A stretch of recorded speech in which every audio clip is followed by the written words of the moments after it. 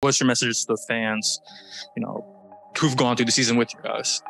I really think, like I said, our fans have been phenomenal. And I know that the record doesn't always show, what has grown and what has progressed. But this group of young men, they've stayed together. There's been a spirit on the court every single night. And then that's just going to turn up another level as we walk into next year. Our guys are excited about it. I think the fans should be extremely excited about it because they see the way in which these young men play together, play for one another, and continue to battle no matter what's happening within the game or the season.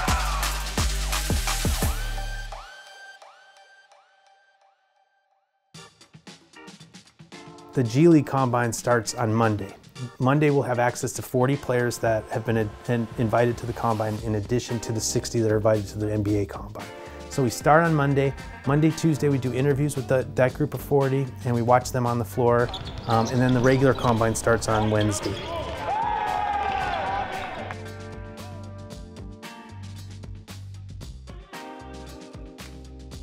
So today we're here just evaluating some of the guys from college for the G League Elite Camp. Just looking at their anthro testing, the measurements, the agility, and then seeing how they kind of interact with 5-on-5. Later on at night, we do a little bit of interviews, get to know them as people, and just a whole bunch of different things that we use to aid us in the evaluation process. So with the G League being so fluid every single year with guys getting called to the NBA and going overseas, every single year is like a blank canvas. So the biggest thing for us is just trying to find guys that can help supplement the Orlando roster, as well as have some skills that we can kind of develop.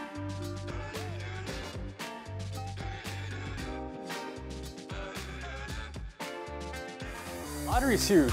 It's almost like this year's Super Bowl for them, just because of the opportunity to add another high-level prospect, another high-level talent who's young and who can fit the timeline of the other young guys that they have already on the team. That's kind of what this league is about, especially for a team in the Magic's position. You're trying to rebuild your talent base, rebuild your team, and the lottery provides opportunity. It gives you, or at least gives you clarity in terms of where you're going to be and what the opportunity will be for you when the draft comes in June. Just to add that another high-level talent to the team, to this core, and you can figure things out from there.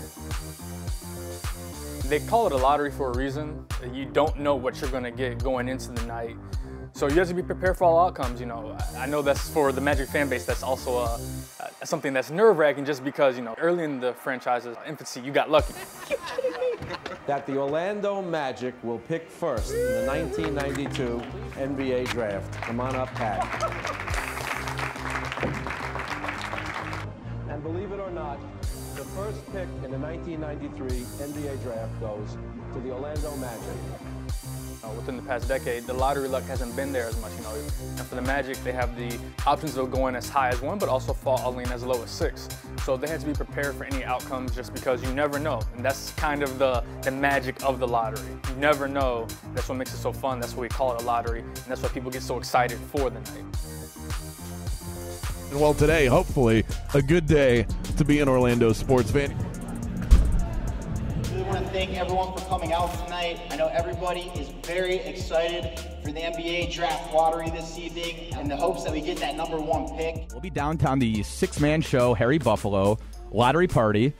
We were ecstatic when we got the email from the Magic about partnering with them and Michelob Ultra for the watch party. Being a fan of this team my entire life, started the podcast just a few years ago. We just wanted to talk about the team and help expand the fan base.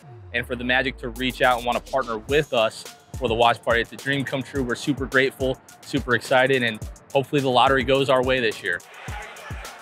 I came last year to the little fan event they had. It was a great time. The energy was just awesome inside there. It's just so good to be with the other fans and everything. We got such a nice community here, and it's just awesome to be a part of.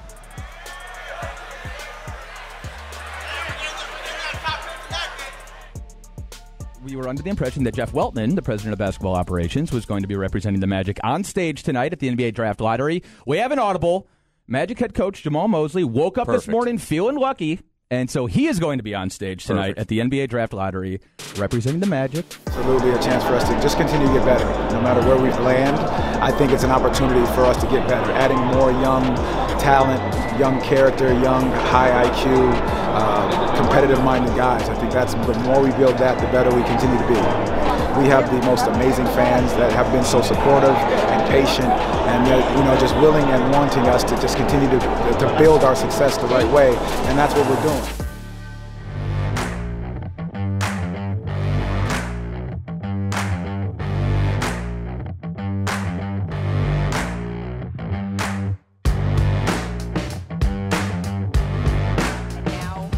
Time has come. Here is the NBA Deputy Commissioner and Chief Operating Officer Mark Tatum, who will reveal the lottery picks of the 2022 NBA Draft. Thank you, Malika, and good luck, everyone.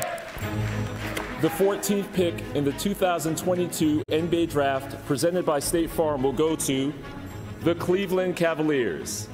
Only one envelope remaining before we know all of the teams in the top 4. The 5th pick will be made by the Detroit Pistons.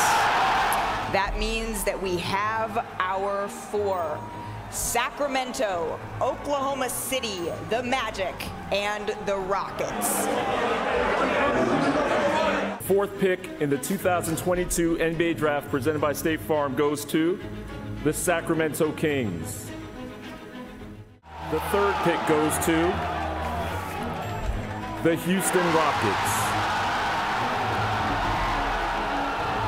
The 2nd pick will be made by the Oklahoma City Thunder, and that means that the 1st pick in the 2022 NBA Draft goes to the Orlando Magic.